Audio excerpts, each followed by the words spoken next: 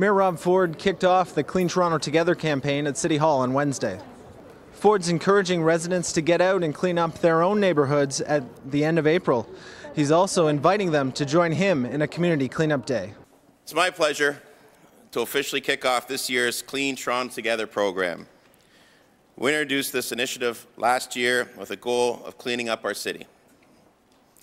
The first part starts right here, right now, folks. City staff are starting our own 4-week spring cleanup. Last year, we cleaned up more than 8,000 tons of litter. Truly remarkable. When Ford was elected, he promised to wipe out graffiti in the city of Toronto. He reaffirmed that pledge today, encouraging people to report graffiti directly to his office. If everything goes according to plan, Toronto residents will be collecting a lot of these garbage bags and tossing them where they belong, in the trash and out of their community. For the Toronto Sun, I'm Don Pete.